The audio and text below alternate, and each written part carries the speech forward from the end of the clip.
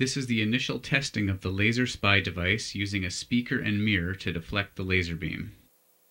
The laser is a 5 mW visible red module and the receiver is a photoresistor and single transistor.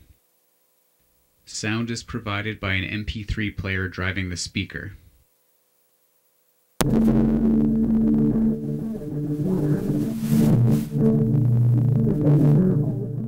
For optimal results, the laser beam needs to cover only part of the photosensor.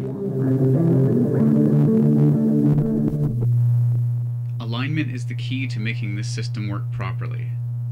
When the laser is out of the path of the photosensor, only the hum from the AC lights can be heard. The position of the received beam also affects the tone of the signal.